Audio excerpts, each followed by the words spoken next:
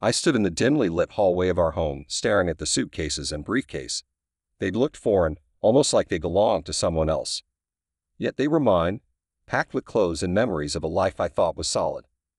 My heart pounded in my chest as I heard the soft click of the bedroom door opening behind me. "Liam, please don't do this." Ava's voice was thick with desperation. She stood in the doorway, her eyes wide and pleading. It was just a stupid mistake at the party. I didn't mean for any of this to happen. I turned to face her, my jaw clenched. "Ava, it's not just about the party. It's everything. It's the way you look at him, the way you let him touch you. It's been eating at me for too long." She stepped closer, her hands trembling. "Liam, I love you. You're my husband, the father of our children. Don't let one night destroy everything we built." I shook my head, the weight of my decision pressing down on me. "It's not just one night, Ava. It's what it represents. It's the culmination of all the doubts and insecurities I've felt over the years. You and Noah have a history that I can't compete with." Ava's eyes filled with tears, and she reached out to touch my arm. "Please, Liam. I'm begging you. We can work through this. We can go to counseling. Do whatever it takes to fix this." I pulled away, the pain in my chest making it hard to breathe. "I don't think there's anything left to fix, Ava. I've been trying to convince myself that we could get past this. But deep down, I know we can't." The silence between us was heavy, filled with the unspoken words and regrets of a marriage that had been crumbling for years. Ava sank to the floor, her sobs echoing through the hallway. I wanted to comfort her, to tell her that everything would be okay, but I knew it would be a lie. "I have to go," I said, my voice barely above a whisper. "I can't stay here and pretend that everything's fine when it's not." Ava looked up at me, her face streaked with tears. "What about the kids, Liam? What about Emma and Jack? How do we explain this to them?" I swallowed hard, the thought of our children breaking my heart all over again. "We'll tell them the truth, Ava. That sometimes, even when two people love each other, they can't make it work. But I promise you, I'll always be there for them. I'll always be their father." She nodded slowly, her sobs quieting down. "I don't want to lose you, Liam." "You already have," I replied softly. Turning away from her, I picked up my suitcases and walked out the door, leaving behind the life I had known for so long. As I drove away, the tears I had been holding back finally fell, blurring my vision. I knew that this was just the beginning of the unraveling, and that the road ahead would be filled with pain and uncertainty. But for the first time in a long time, I felt a glimmer of hope that maybe, just maybe, I could find a way to heal. Driving away from the home Ava and I had built together, I couldn't help but reflect on the years we'd spent side by side. Our marriage wasn't all bad. In fact, there were moments of genuine happiness.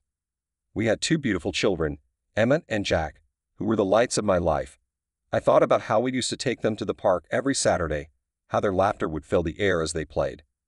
As I navigated the familiar streets, my mind wandered back to the early days of our relationship. Ava and I met in college. She was vibrant and full of life, with a smile that could light up any room. We fell in love quickly, the kind of love that felt invincible. We got married just after graduation, and soon after, Emma came into our lives, followed by Jack 2 years later. We moved to the suburbs, settling into what seemed like the perfect life. I got a job as an accountant, and Ava worked as a graphic designer from home. Our life was busy but fulfilling. We attended neighborhood barbecues, went on family vacations, and hosted holiday gatherings. Our home was filled with the warmth of family and the promise of a future together. But somewhere along the way, things started to change. Ava grew distant, and I buried myself in work to avoid confronting the growing chasm between us. We stopped having meaningful conversations, and our nights were often spent in silence, side by side, but worlds apart.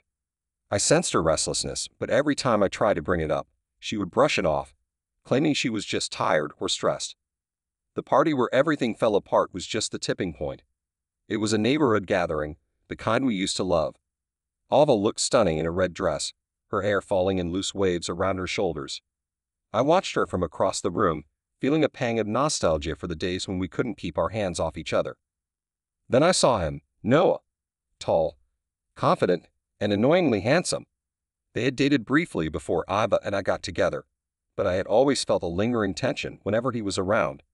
That night, I saw them dancing closely, his hands resting too comfortably on her hips.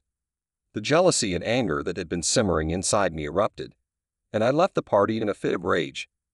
Now as I drove through the quiet streets, I felt a mixture of sadness and relief. The weight of our failing marriage had been lifted, but the uncertainty of what lay ahead was daunting. I pulled into the driveway of a small motel on the outskirts of town, the neon sign flickering ominously. This would be my home for now, a temporary refuge as I figured out my next steps. I checked in and dragged my suitcases up the narrow staircase to a modest room with faded wallpaper and a lumpy bed. I sat down heavily, the events of the evening crashing over me in waves. I thought about Emma and Jack, about how I would explain to them why Daddy wasn't coming home. The thought of their innocent faces twisted in confusion and hurt was almost more than I could bear. I reached for my phone and saw a missed call from Ava. She had left a voicemail, her voice trembling with emotion. "Liam, please come back. We can work this out. For the kids. For us. I love you." I pressed delete without listening to the rest. I knew what needed to be done, and going back now would only prolong the inevitable. The love we once had been tainted by lies and betrayal, and no amount of pleading could change that. As I lay down on the uncomfortable bed, I felt a tear slip down my cheek. The road ahead was uncertain, but for the first time in a long time, I was facing it head-on. The unraveling of our life together had begun, and there was no turning back. The party was supposed to be a celebration, a night to let loose and have fun with friends and neighbors. Ava had spent the day getting ready, her excitement palpable. She twirled in front of the mirror, asking for my opinion on her dress. The red one hugged her curves perfectly, making her look both elegant and irresistible. "You look beautiful," I told her, forcing a smile. I wanted to believe that this night would be different, that we could find a spark again. When we arrived at the party, the atmosphere was lively. Music played, laughter filled the air, and the aroma of grilled food wafted through the backyard. We mingled with friends, shared stories, and for a while, it felt like old times. Ava and I even danced together, her body pressed close to mine. But the warmth between us felt forced, like an act we both struggled to maintain. As the night wore on, I found myself standing alone by the drink table, watching Ava from a distance. She was talking to Noah, her ex-boyfriend.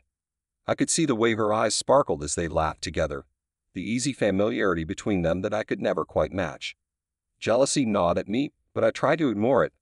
I took a long sip of my drink, hoping the alcohol would dull the edge of my growing anxiety. Then they started dancing. At first, it seemed innocent enough, just two friends enjoying the music. But as the song went on, their movements became slower, more intimate. Noah's hands rested on her hips, and she leaned into him, her head resting on his shoulder. My heart pounded in my chest, and I felt a surge of anger and betrayal. I couldn't take it anymore. I stormed across the yard, my fists clenched at my sides. "Noah," I said loudly, my voice trembling with rage. "Do you mind if I cut in?" Ava looked at me, her eyes wide with surprise. "Liam, it's just a dance," she said, her voice calm but defensive. "Just a dance?" I repeated, my voice rising. "Is that what you call this?" I gestured to the way Noah was holding her, his hands straying too close to places only I should touch. Noah stepped back, raising his hands in mock surrender. "Hey, man, we're just having fun. No need to get worked up." "Fun?" I spat, feeling the heat of everyone's eyes on us. "This isn't fun for me, Noah. This is my wife." Ava grabbed my arm, her grip firm. "Liam, stop. You're making a scene." I yanked my arm away, my vision blurring with unshed tears. "Maybe I should, Ava. Maybe it's time everyone knows what's really going on." The party had gone silent, all eyes fixed on our confrontation. I saw pity in some faces, curiosity in others. I took a deep breath, trying to steady myself. "Ava, let's go home. We need to talk." She hesitated, glancing at Noah before nodding. "Fine," she said softly. "Let's go." We left the party in silence, the tension between us thicker than ever. As we drove home, I replayed the scene in my mind, each moment fueling my anger and hurt. I knew that confronting her was only the beginning, that the real battle was just beginning. When we arrived home, I parked the car and turned to her. "Ava, I can't do this anymore. I can't keep pretending that everything's okay when it's not." She looked at me, her eyes filled with tears. "Liam, please. We can fix this. We can go to counseling. Talk to someone. I don't want to lose you." I shook my head, feeling the weight of my decision settle over me. "It's too late, Ava. This isn't just about tonight. It's about everything. The lies, the betrayal, I can't live like this. She reached out to touch my face, but I pulled away. Liam, I love you. I love you too, I said, my voice breaking. But sometimes love isn't enough. I got out of the car and walked into the house, leaving her sitting there, tears streaming down her face. As I started packing my bags, I knew that the life we had built together was over. The party had been the final straw, the moment that shattered the illusion we had been clinging to. I took one last look around the house, memories flooding my mind. Then I walked out the door, leaving behind the life I had known, and stepping into the unknown. The unraveling had begun, and there was no turning back. The motel room was dark and suffocating, but it was better than the silence of our home. As I sat on the edge of the bed, my thoughts spiraled into a tangled mess. How had things gone so wrong? Ava's betrayal played over and over in my mind, each detail cutting deeper than the last. Unable to sleep, I grabbed my phone and scrolled through the missed calls and messages from Ava. Each one a plea for me to come back, to talk things out. But I couldn't face her, not yet. I needed to clear my head, to make sense of the chaos inside me. Just as I was about to put the phone down, a new message appeared. It was from Noah. My heart pounded as I opened it. We need to talk. Meet me at the park. Anger surged through me. The audacity of him to contact me after everything. But part of me needed answers, needed to confront the man who had been a shadow over my marriage for so long. I grabbed my keys and headed out, the cool night air a stark contrast to the heat of my rage. The park was deserted, the only sound the rustling of leaves in the breeze. I spotted Noah sitting on a bench under a street lamp, his silhouette cast long and menacing on the pavement. I approached, my fists clenched, ready for whatever confrontation awaited. Liam, he greeted me, his tone calm, almost casual. No, I replied coldly, standing a few feet away. What do you want? He sighed, running a hand through his hair. I want to clear the air. This thing between us. It needs to end. Thing between us? I snapped. You mean the fact that you've been trying to get close to my wife since the day we met? Noah stood up, facing me. Look, I know you're angry, and you have every right to be. But it's not what you think. Ava and I, we have history. Yes, we were close, but I never intended to come between you two. I laughed bitterly. You expect me to believe that? I saw the way you looked at her, the way you touched her. I won't lie, Noah said, his voice softening. I still care about her. But she's your wife, Liam. I've respected that, no matter how hard it was. Respected? I shouted, stepping closer. You call what happened at the party respect? You crossed a line, Noah. And now my marriage is falling apart because of it. He shook his head. Your marriage was already falling apart, Liam. You just didn't want to see it. The truth of his words hit me like a punch to the gut. Deep down, I knew he was right. Ava and I had been drifting apart for years, and Noah was just the catalyst that brought everything to the surface. What do you want from me, Noah? I asked, my voice breaking. What do you expect me to do? I want you to fight for her, he said simply. If you still love her, if you believe there's a chance to save your marriage, then fight for her. Don't let your pride destroy everything. I stared at him, my anger slowly melting into a mixture of confusion and despair. And what about you? What do you get out of this? Noah shrugged. I just want her to be happy. If that's with you, then so be it. His words hum in the air, a challenge and a plea all at once. I turned away, struggling to contain the whirlwind of emotions inside me. Could I really save my marriage? Did I even want to? I need time to think, I said finally, my voice hollow. Noah nodded. Take all the time you need, but don't wait too long, Liam. Life has a way of moving on whether we're ready or not. I walked away, my mind a maze of conflicting thoughts. As I drove back to the motel, I replayed Noah's words over and over. Maybe he was right. Maybe there was still a chance to salvage something from the wreckage of our marriage. But first, I needed to face Ava, to confront the lies and the hurt, and decide if our love was worth fighting for. The thought of it filled me with dread, but I knew there was no other way forward. The unraveling had brought me to this point, and now it was time to see where it would lead. When I returned to the motel, I was exhausted. The confrontation with Noah had drained me, leaving me with more questions than answers. I knew I couldn't avoid Ava forever. The next morning, I called her and asked her to meet me in a quiet cafe on the edge of town. It was neutral ground, a place where we could talk without the weight of our shared history pressing down on us. Ava arrived a few minutes after I did, looking worn and frail. Her usual confident demeanor was replaced by uncertainty, and it broke my heart to see her like that. She sat down across from me, her eyes searching mine for any sign of hope.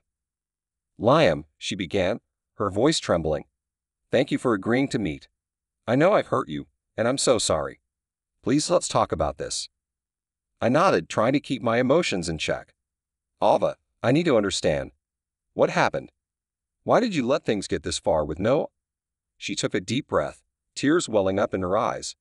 "I don't know how to explain it. Noah and I have a history, yes, but I never meant for it to interfere with our marriage.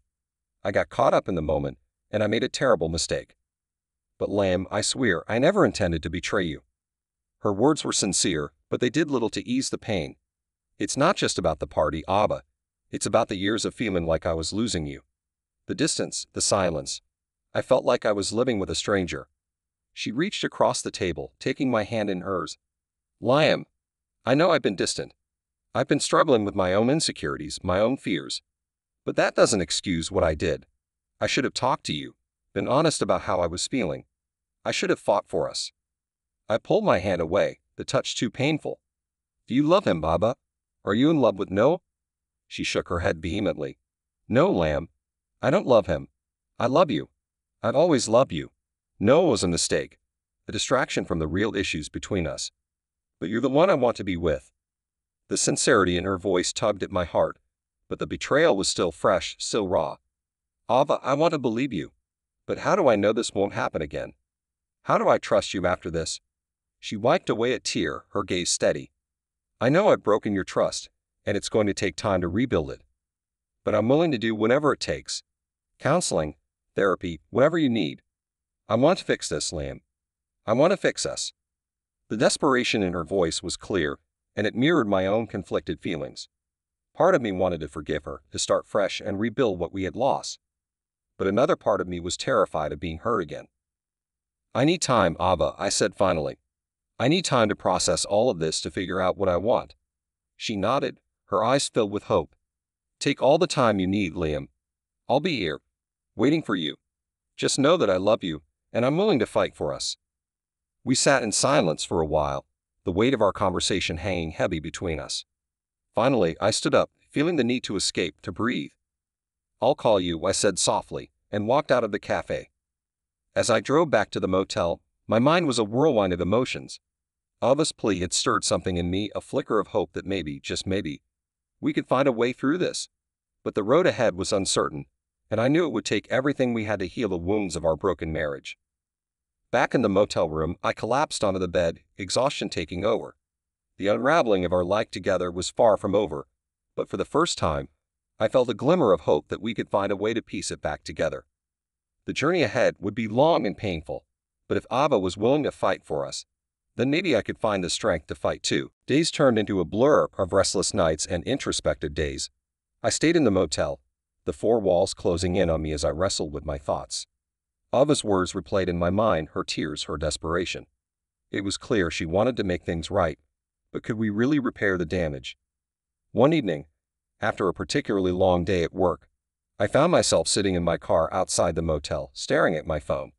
There were several missed calls from Ava and a few messages from my friends, all concerned about my sudden disappearance. I felt the weight of their concern, but I couldn't bring myself to talk to anyone yet. I dialed a number I hadn't called in years. My sister, Emily. She picked up on the second ring. "Liam, is everything okay?" Her voice was filled with worry. "Hey, Em," I said, my voice cracking. "I need to talk. Can you meet me somewhere?" "Of course. Where are you?" We decided to meet at a quiet diner on the outskirts of town. Emily arrived before I did, sitting in a corner booth with a cup of coffee. She looked up as I entered, her expression softening with concern. "Liam," she said, standing to hug me. "What's going on?" We sat down, and I poured out everything. The party, Ava's betrayal, my confrontation with Noah, and Ava's plea for forgiveness. Emily listened patiently, her expression never wavering from one of support and love. "So what do you think?" I asked finally, my voice barely above a whisper. Emily took a sip of her coffee, considering her words carefully. "Liam, I think you need to decide what you really want. Do you still love Ava? Do you believe she's genuinely sorry and willing to make things right?" "I don't know," I admitted. I want to believe her, but the trust is broken. How do we come back from that? Emily reached across the table, taking my hand in hers. It's not going to be easy. Rebuilding trust takes time and effort from both sides. But if you still love her, and if she's truly willing to work on it, then maybe it's worth giving it a shot. Her words resonated with me.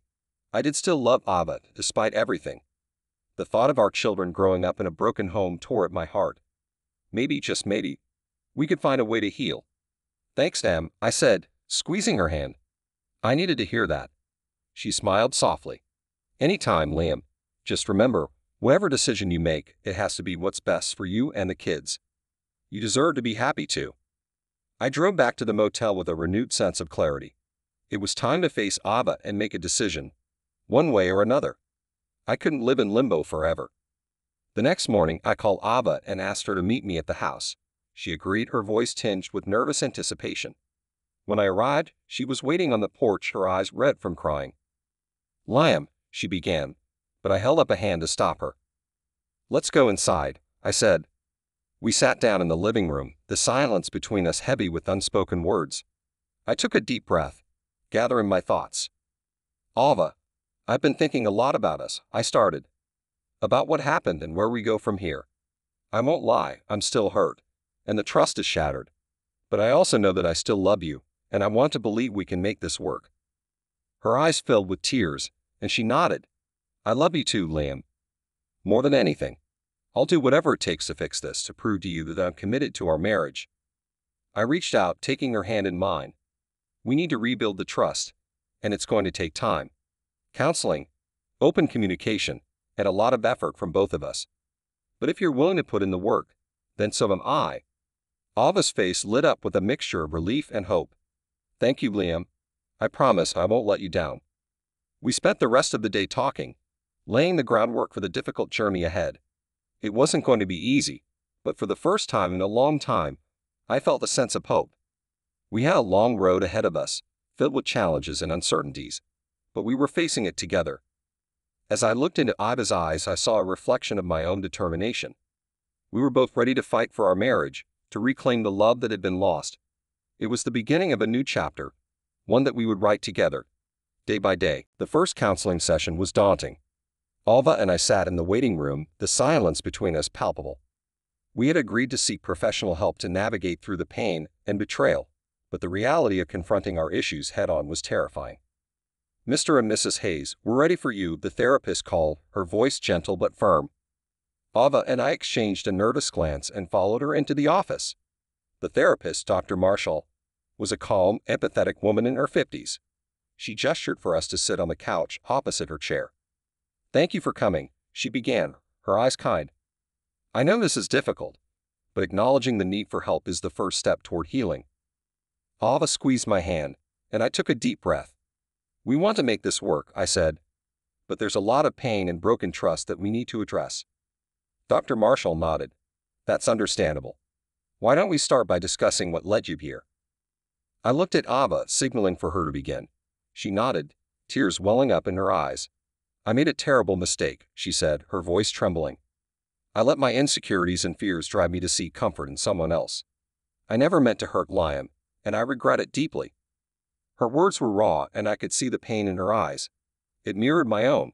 I felt like I was losing her, I admitted. There was a distance growing between us, and I didn't know how to bridge it. When I saw her with Noah, it felt like the final blow. Dr. Marshall listened attentively, her gaze moving between us. It's clear that both of you are hurting, she said softly. But the fact that you're here, willing to talk and work through this, is a positive sign. Over the next few weeks, we attended counseling sessions regularly. Each session was a mixture of painful honesty and small steps toward rebuilding our relationship.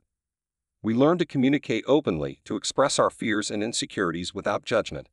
It was a slow process, but with each passing day, the bond between us began to strengthen. At home, we made a conscious effort to reconnect. We planned date nights, spent quality time with Emma and Jack, and reintroduced intimacy into our relationship. It wasn't always easy. There were moments of doubt and lingering resentment, but we were committed to making it work. One evening, after the kids were in bed, Ava and I sat on the porch, the cool night air wrapping around us. She leaned her head on my shoulder, and I wrapped my arm around her. Thank you for giving us another chance, she whispered. I know it hasn't been easy. I kissed the top of her head, feeling a sense of peace I hadn't felt in a long time. It's been tough, I admitted. But I believe in us. I believe we can come out of this stronger. She looked up at me, her eyes filled with love and gratitude. I promise I'll never take you for granted again. You're everything to me, Liam. Her words touched me deeply, and I knew they were sincere. We had been through hell and back, but we were still standing, still fighting for our love. As the weeks turned into months, the wounds began to heal. We celebrated small victories, a shared laugh, a meaningful conversation, a moment of unguarded affection. Each step brought us closer, and the trust that had been shattered slowly started to rebuild. One afternoon, while watching the kids play in the backyard, Ava turned to me with a smile. I was thinking, she said, maybe we should renew our vows. Start fresh with a new commitment to each other. The idea filled me with hope. I'd like that, I said, taking her hand in mine. A new beginning. We planned a small ceremony with close family and friends, a celebration of our renewed commitment to each other. On the day of the vow renewal, Ava looked stunning in a simple white dress, her eyes sparkling with happiness. As we stood in front of our loved ones, exchanging vows, I felt a sense of gratitude for the journey we had undertaken.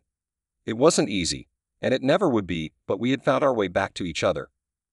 I promise to love and cherish you, to stand by your side through the good and the bad, and to always fight for our love, I said, my voice steady with conviction. And I promise to love and honor you, to support you in all that you do, and to never let go of the love that brought us together, Ava replied, her voice filled with emotion. We sealed our vows with a kiss, the past behind us and a future full of possibilities ahead. The road to healing was long, but we had taken the first steps together, hand in hand.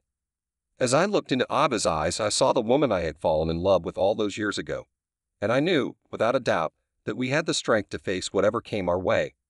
Our love had been tested, but it had emerged stronger, a testament to the power of forgiveness and the enduring strength of the human heart. Renewing our vows was a powerful step toward healing, but it was just the beginning of our new journey.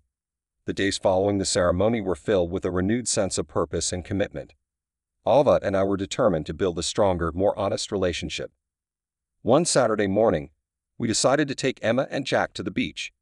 It had been a while since we'd spent a whole day together as a family, and the kids were excited.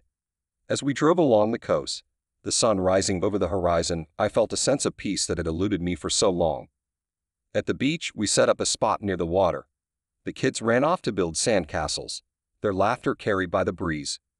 Ava and I sat on a blanket, watching them play. It feels good to be here, Ava said, her voice soft. With you?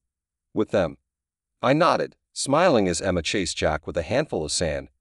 Yeah, it does. We needed this. Ava reached over, taking my hand in hers. I know we've come a long way, but there's still a lot of work to do. I turned to her, seeing the determination in her eyes. I know, and I'm ready for it. As long as we're together, we can handle anything. We spent the day playing with the kids, swimming in the ocean, and talking about our hopes for the future. As the sun began to set, painting the sky in hues of orange and pink, we gathered around a small bonfire, roasting marshmallows and sharing stories. Daddy, can you tell us a story? Jack asked, his eyes wide with excitement. I smiled, ruffling his hair. Sure, buddy. How about the story of how Mommy and I met? Emmett and Jack settled in, their eyes fixed on me as I began to recount the tale of our college days, the awkward first date, and the moment I knew Ava was the one for me. Ava chimed in, adding her own memories and making the kids giggle with stories of our early adventures. As we drove home that night, the kids asleep in the back seat, I felt a sense of contentment. Ava reached over and placed her hand on my thigh, a simple gesture that spoke volumes. I love you, Liam, she said softly. I love you too, Ava, I replied, squeezing her hand. The days turned into weeks, and the weeks into months. We continued our counseling sessions, committed to working through our issues and rebuilding our trust. There were still moments of doubt and fear, but we faced them together, leaning on each other for support. One evening, as we sat on the porch watching the sunset, Ava turned to me with a smile. I've been thinking about something, she said, her eyes sparkling. What's that? I asked, curious. I want to start a new project, she said. Something we can do together. I've always loved photography, and you've got a great eye for detail. What if we started a small photography business, capturing moments for other families, helping them create memories like the ones we're building? I considered her idea, feeling a spark of excitement. I love it, I said.